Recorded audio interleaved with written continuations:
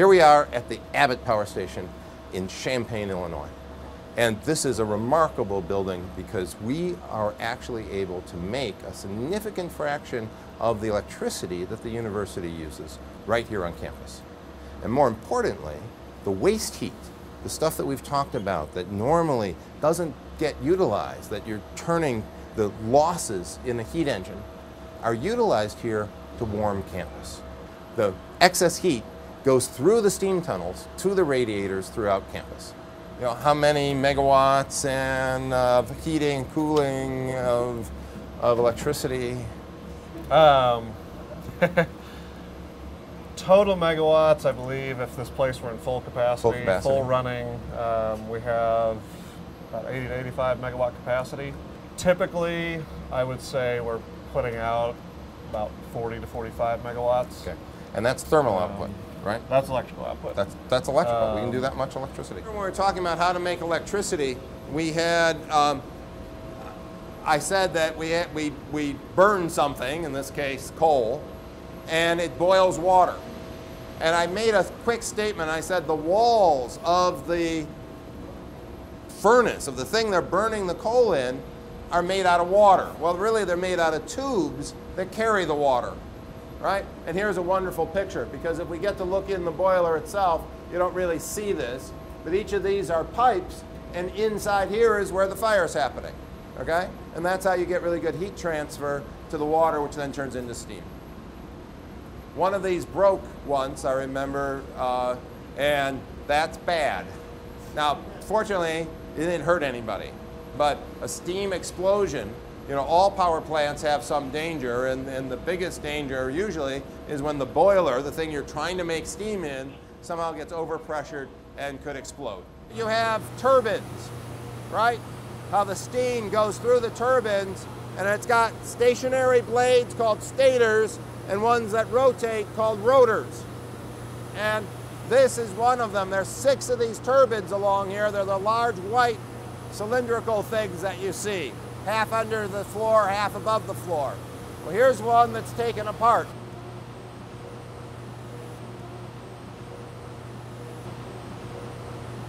I believe these are all some of the original 1940s equipment. They used to all be green. Now they've repainted them. Looks good. And clearly they go through periodic maintenance. So steam is made in the boiler. That steam then comes through the turbine, which spins and relieves the pressure from the steam. Those turbines then go into generators.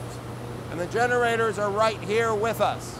If you look carefully inside this turbine, you'll see all these grooves.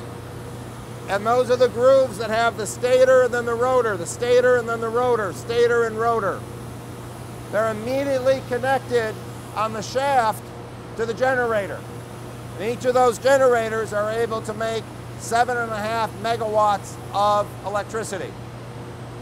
So, once again, there's a permanent magnet, or maybe an electromagnet, and you move a coil of wire inside the magnet that pushes the electrons back and forth on the wire.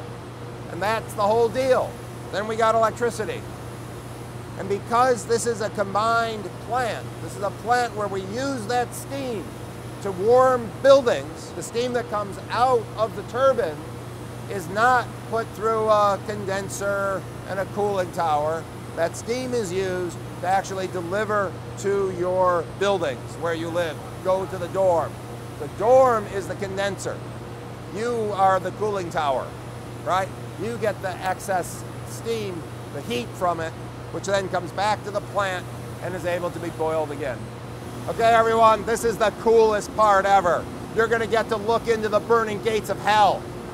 All right. Right here is where we get, this is where the coal is actually burning and inside the boiler. I'll open the door and show you the size of the fire. What you're seeing is the coal actually moving towards us, all right? And it's burning, it's slowly a grate coming down. All right, keep going past so everyone can see, all right? And that's all the ash, the burned final coal drops into the ash bin. The other coal is thrown on top of this, You can actually see and feel the heat from generating electricity. The walls of this contraption have those pipes, and that's where the steam is made, which then runs through the turbines, which spin the generators. You could take steam that goes through a system and keep it in an infinite closed loop. And that's very important because the stuff that goes through the turbines has to be very clean. If it's not, you're going to eventually scale up the turbines and ruin them. But some of your dorms leak, right? You hear the steam traps, you got drips. All of the steam doesn't come back as water. So you've got to add water. And we think, oh, city water, it's wonderful. No, it's not wonderful. It's full of chlorine, fluorine, all sorts of stuff. So they have to purify all the water first before they boil it. Otherwise, we'd eventually take these machines that have been running like clockwork for 75 years and destroy them. So that's the part that makes electricity, but half of this plant is devoted to getting rid of the pollution, to getting rid of the stuff that doesn't burn, right? And we'll go on and see some more of that. What we saw there were things that were 1940s technology. The slowly moving grate bringing the coal. This is this century. This is the 2000s technology. This is using natural gas to spin a turbine. In fact, it's very much like a jet engine on an airplane. You put in the fuel and it spins and it exhausts the exhaust, but instead of that exhaust simply pushing an airplane, that exhaust produces more circular motion by going through a turbine, by going through fans, and those turbines then spin a generator. So here we skip the step of boiling water. We don't have to boil the water to make the steam. It's the exhaust, it's the hot carbon dioxide and water vapor that you get from burning methane that turns the turbine that spins the generator. Now in the end, you still have hot gas. And these are combined cycle plants, so you then use that to also boil some water and put it through a normal steam cycle. This type of system that uses that waste heat twice. First you're turning the generator by the exhaust, and then you're turning the generator by making steam. You actually get a higher net efficiency. I think the efficiencies can be on 40% or maybe a little higher than 40%, whereas the coal burners making electricity, it's more around 33%. We can't really see inside there because you've got an operating jet engine airplane, bigger than any jet engine airplane, right? This doesn't fly. There we go. This is what's inside there. The Titan 130 gas turbine. Now, one thing you've noticed is the scale of this plant, right? It's huge. Keep in mind that an actual regular commercial power plant is about 20 times bigger. This is a peanut on the electric grid. The scale and magnitude of the effort made to make electricity in the world or in the country is truly huge. Right? These things look big. Just imagine stuff 20 times bigger. When you have coal, a lot of it doesn't burn. At least 10% of all the coal is actually stuff that can't burn. It's not carbon. It's basically rock. Yet it gets pulverized and turned into ash, and some of that ash is so lightweight, it's called fly ash, because it flies away. In the old days, you'd simply put it up the smokestack, and everyone near a coal power plant would be covered in soot. And you'd get it in your lungs, and that would be bad. It's got sulfur in it, sulfur trioxide in it, and the sulfur turns into sulfuric acid, and you breathe it in, and people near coal power plants die and get asthma. It's terrible. So pollution control is very important, and that's been recognized in the United States for a very long time. And one of the easiest ways to get rid of that fly ash is with these awesome contraptions. These are called electrostatic precipitators. And they use a static charge, just like if you're shuffling your feet on the ground, right? And then go up and shock someone. Shock you, right? All right? The same way that you do that, it puts an electric charge on the dust. And then the dust sticks to these metal panels that have the charge on it. And every now and then, the dust gets so heavy, or do you guys actually have clappers that hit them? Yeah. There, hear that? Okay? You actually have a big hammer that hits the plate, and the dust falls off. And it falls into these chutes. Right there. That's the clappers hitting the plates, knocking the dust off. 40s technology, all right? And this dust then is entrained and taken out to that big giant ash bin outside. Every night, trucks come. Probably 2 trucks of ash a day, I think. You know? We'll get, so the trucks that bring in the coal. Right. Once they unload, probably 2 to 4 of them.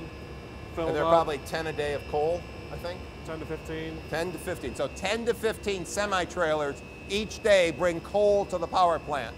Somewhere between 2 and 4 of them fill up with ash and take it back, which probably gets put back into the mine or some other place that the coal came out of, right? It's the rock that's left over from the coal.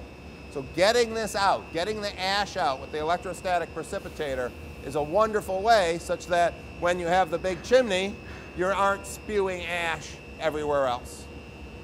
There's also something that comes out along here, and that's some of the heavy metals. Because in coal is probably every element there is. And some of those elements you really don't want in the environment, like mercury. So along with this ash is trapped some of those heavy metals as well. And I believe they're separated in another spot, aren't they? Can we see that? Scrubber building? Huh? Scrubber building. Scrubber building. All right. So we will go on to both the heavy metal recovery and, very importantly, the sulfur dioxide, which is a gas. That's the gas that causes acid rain. Let's go find out how to get rid of it next. In Illinois, in particular, we have what's called high sulfur coal. And Abbott power plant was designed originally to show the world that you can even take high sulfur coal and burn it cleanly. So we have some of the most efficient scrubber systems that exist, and we're demonstrated to the world that Illinois coal is usable and is saleable and can be done safely and economically. Even though this pollution aspect is maybe half the cost of the plant, that's fine, because it's very important to be able to use energy resources cheaply. And even though half the cost is the scrubber systems, it still is an extremely economic form of fuel. So what do? Well, all of the smoke that you saw burning in that fire goes through this tank, comes in at the top, before we got to the chimney. So we've gone through the electrostatic precipitators, gotten out the dust, but that 5% of the sulfur turns into sulfur dioxide. It's not surprising that as you burn carbon, you get carbon dioxide. You burn sulfur, you get sulfur dioxide. That's great, you get a little energy from it, but sulfur dioxide is not very healthy. When sulfur dioxide goes up in the air, particularly if it's attached to pieces of dust, it turns to sulfur trioxide, which then, if it meets water, turns into sulfuric acid. If you breathe this in, guess what? That little dust particles that have the sulfur trioxide on them, where's the first water they're going to hit? Your lung tissue.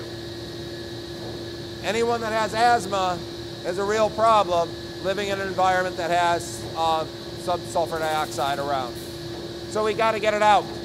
But remember, it's not a solid, it's a gas. So how are you going to do it? The only way to do it is to react it with something else. So there's another important input of the coal power plant. They bring in coal. Obviously, you have to have water that you turn into steam. That's a closed loop. The other thing you bring in is gravel, calcium carbonate, limestone. You take crushed limestone, and it's sitting in the bottom of this tank, and that gas bubbles through it. It's a slurry. It's a water mix of this limestone. And the water, the gas comes through this water, bubbling through ferociously. After all, we've got 40 megawatts of electricity being made right now, 120 megawatts of thermal power. All of that smoke comes through here, bubbles through, and in that reaction, the sulfur dioxide combines the calcium carbonate and makes calcium sulfate. Calcium sulfate is also known as gypsum. Many of you had a house that had drywall. Almost all walls of American houses are drywall. Drywall is gypsum. We're making something that's really inert, very safe. You could even make wallboard out of it. Actually, they just landfill this stuff because it's not valuable enough to make wallboard out of. But we will see the gypsum coming out. So we take gravel plus the smoke, turn it into gypsum. That gets something like 99% of the sulfur dioxide out of the smoke. And then the rest can go up this chimney. So here we are at the end of the scrubber unit. And this stuff, this is the gypsum. This is the calcium sulfate. And this, if you dried it, compressed it, maybe cleaned it a little more, right, is wallboard. This is the stuff in drywall. Now, how did it get here? Remember those large tanks? This takes all of the exhaust, all of the pollution, all of the smoke, and it bubbles it through a water limestone mix. That sulfur that's in that water gets converted to calcium carbonate, which is a solid. And this stuff sinks to the bottom of the bubblers. And then there's a pump, pumps it out, it comes up over here, and now you've got water still, right? And if you touch this, which I think is fine, right? Yeah, you guys can touch this too, right? Have a handful, okay? It's warm, because of course everything here is making heat, but they suck the water out of it with a vacuum pump, return the water, and the solid material endlessly comes through. This was all once sulfur that was in the coal. And then it was turned into a gas and then back into a solid. And it drops through this conveyor belt to the last thing we'll see on our tour, which is a giant pile. And just like some of those trucks take away the ash, some of those trucks take away the gypsum. Coal and limestone comes in, gypsum and ash goes out. That conveyor belt you saw dropping things, it's dropping it right there through that chute into that pile. Clearly a truck came recently. I've seen this room when it's been, 6 feet deep in here, filled with gypsum. You might ask, where does this stuff go? Right where it came from, the mine. Oh, well, it's got pollution in it. It's got, the black stuff there is from the mercury separator. It's got higher heavy metals. All those heavy metals were in the mine, right? All of them were in the coal. So if you take the coal out and you put all this stuff back right where you got it, what's the harm? Okay, there can be slight harms. If you have rainwater getting in, now it's not trapped in rock, so it could get into downstream of coal mines. So coal mines do have to be careful with water management. You can't have like the whole valley drain through the coal mine and go into another river. That would be very bad. But generally, you don't have water in mines anyway, because after all, you're trying to take coal out of them. So putting the gypsum, the ash, back into the mine is probably one of the safest disposal methods. And after all, there's enormous quantities of it. Unlike something like nuclear power, where the amount of uranium you use in 1 year fits in, a cube this big, all right? Coal, even a small plant like this is using on average 12 semi-trucks of coal per day. And imagine a power plant that's the regular size 1,000 megawatt power plant, 20 times bigger.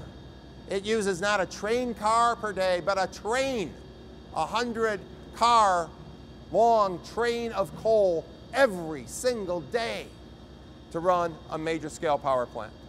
And that means it will have, accordingly, a certain amount of ash and gypsum that's coming back out as well.